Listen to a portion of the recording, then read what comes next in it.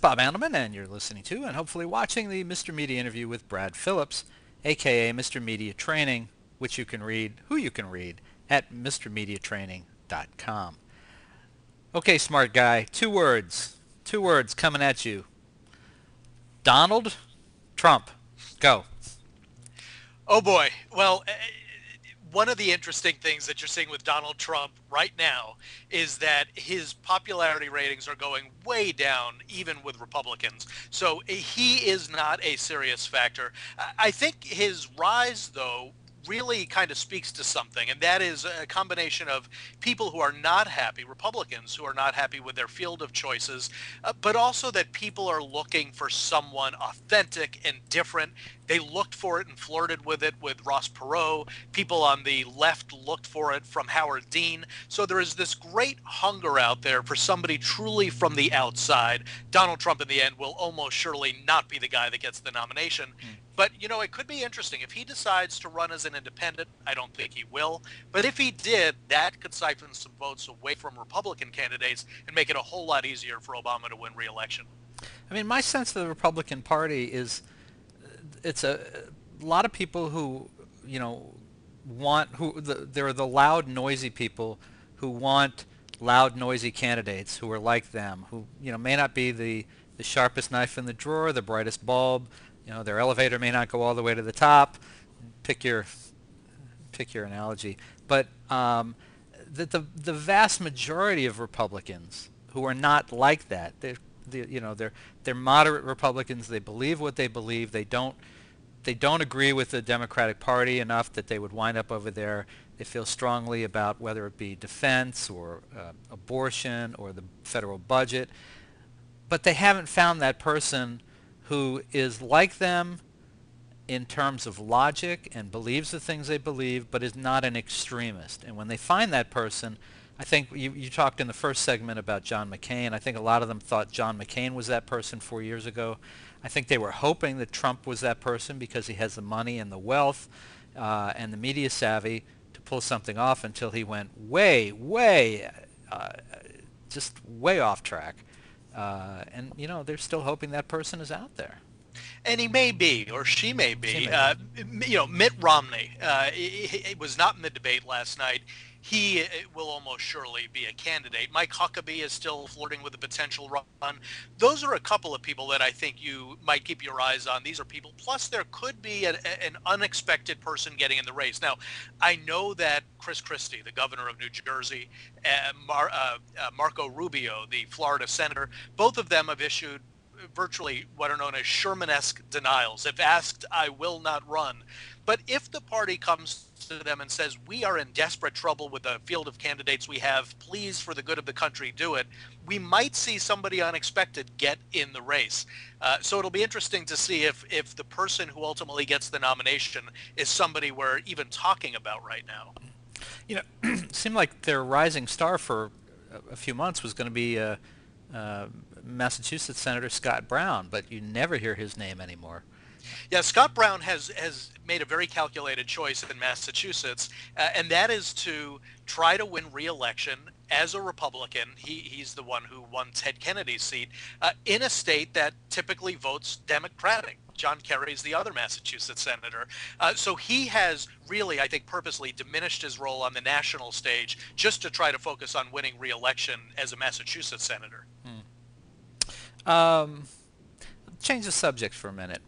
Let's say that you've got a celebrity or a politician, someone well recognized by most people, who has delivered a truly embarrassing moment in public, and he needs a big stage. He or she needs a big stage to apologize.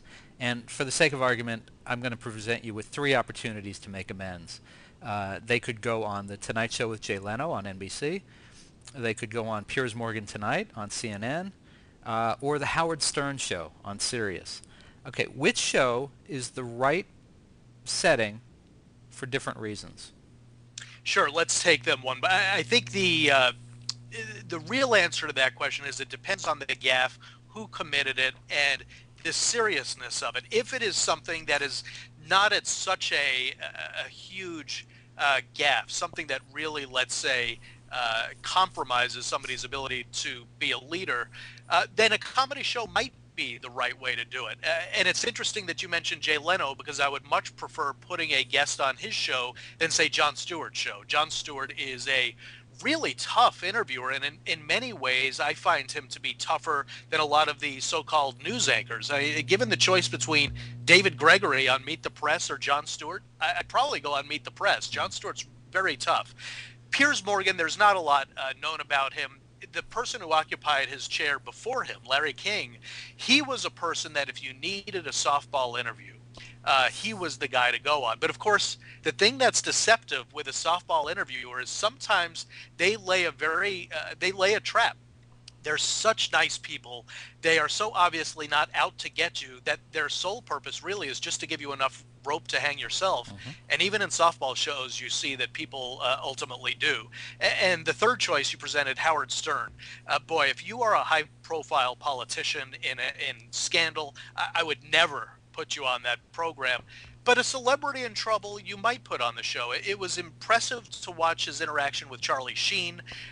It turns out that Howard Stern, this provocateur, has a very soft side. And when people are legitimately in trouble, he does seem to recognize that. And sure, he'll make jokes at their expense, but he actually is a pretty sympathetic interviewer who's not looking to exploit their lowest points. Yeah, that's why I asked you about that. It's a, yeah, I mean, I could have thrown in, I don't know, Bill O'Reilly or Rachel Maddow, but I mean, I wanted to take some places where, I mean, Leno was known, of course, for Hugh Grant years ago. He went on and explained himself with the prostitute.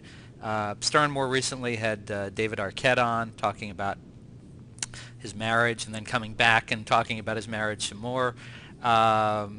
Piers Morgan, we don't know yet. He can be, it seems like he can be both sides of the coin. He can be the ultimate softball interview and the total suck up, but then he can turn it right around and ask very tough questions, and he's not afraid of putting himself on the line to try to get the information that he wants. So. Yeah, and what's interesting about Piers Morgan, the few times I've seen him so far, is that his questions aren't typically hardball, but he asks such open-ended, thoughtful questions at times. An example is he asked Oprah Winfrey, how many times have you truly been in love? Or properly been in love, I think is how he phrased it. And that took Oprah back. I don't think in her entire 25, 30, 35-year broadcasting career she's ever been asked that question. Sometimes the tough questions aren't the obviously tough ones. They're questions that are open-ended and thoughtful. And of those three, curiously, Stern, I believe, has the biggest audience, which you didn't address in terms of, well, go here if you want the biggest number of people. It's very different audiences is what we're talking about, I think. Absolutely. It depends. And, you know, Howard Stern, I think people who don't follow the demographics of his show might kind of relegate that to the shock jock bin of young, 14-year-old male listeners. Well, sure, there are a lot of those. But I have to tell you, my group of 30, 40-year-old male friends, all of whom are professionals, all of them are college educated for the most part, they love his show. So his audience is much broader than people might assume it is, which means that in the right scandal, it's the perfect show to go on. Interesting. All right, Brad, let's take one more question along that line. What about this new entrant in media? I mean, the way the way a lot of people found out about the death of Osama bin Laden was Twitter. How do you feel about the celebrity or the politician or the business leader using Twitter to make amends, to apologize, or to try to make their case? Well, one of the rules of thumb with social media is you want to apologize where the incident happened. So if somebody tweeted something offensive, and we've seen examples of that, a journalist, for example, named Nir Rosen, tweeted something very offensive about the CBS correspondent Lara Logan after she was sexually assaulted in Egypt. So it's totally appropriate in that case to apologize on Twitter. Now, if the scandal leaves Twitter and goes to other mediums, then you have to apologize there as well. But particularly if something is confined to a social network, it's totally appropriate to apologize there. Interesting. How has the internet changed the course of your career as a media guy?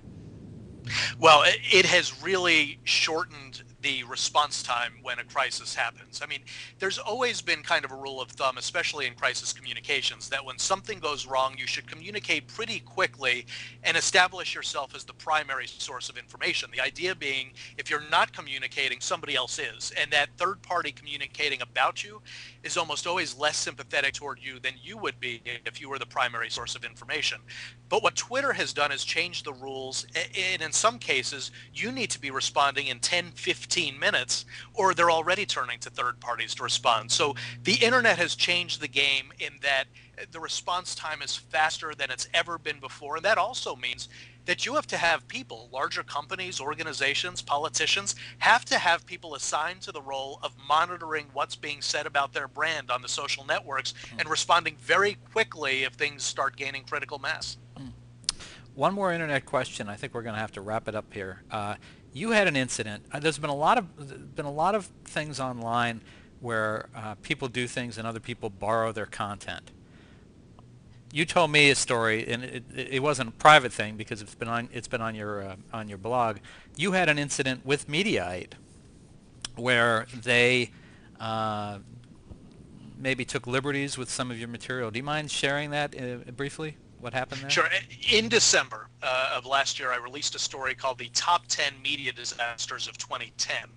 I emailed the editor of Mediaite and asked if he would be interested in putting the story on his website. He agreed, and it was the big banner story on their website.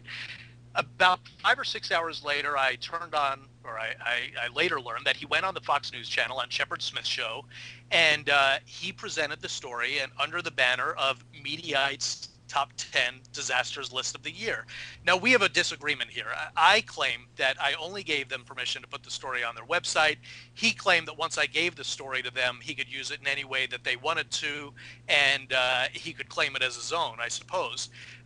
Well, in the end, I'm always reluctant to kind of go after his motives. Perhaps it really was a mistake, but the bottom line is I was right.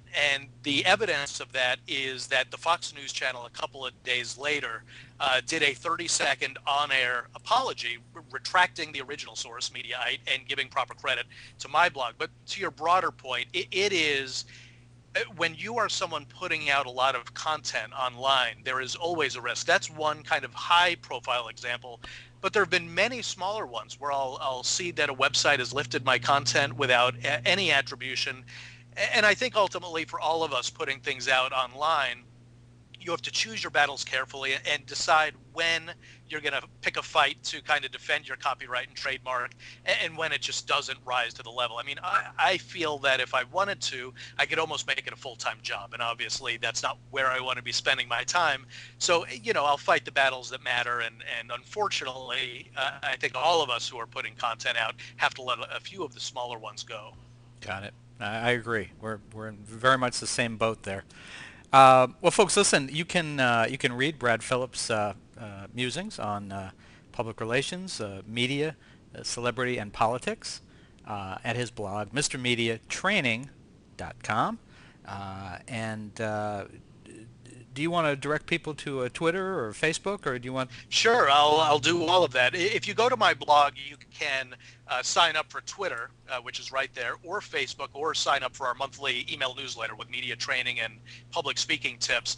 If you want to go straight to Twitter, it's at mrmediatraining.com. It's very or clever. At Mr. Media Training. Very clever. Mr. Media Training. Brad.